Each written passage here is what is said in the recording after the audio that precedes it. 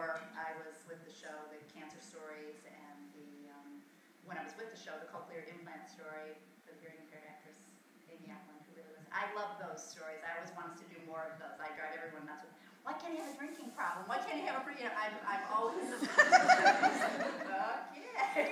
So I love those stories about people struggling with obstacles and trying to change their lives. We've done a lot of them over the years, and Alan,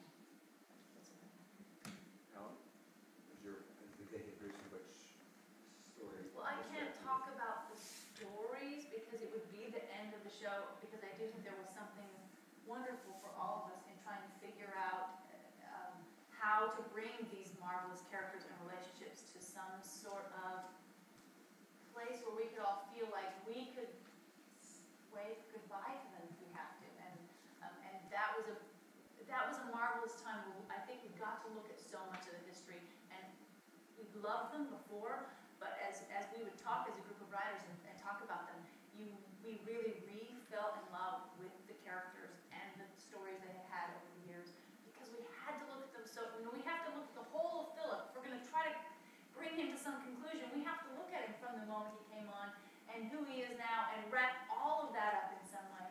And that was true for every single character, every single relationship. It was really complicated, and we've missed a million things. We've missed more than we got, but looking at it made us love them again. Fall in love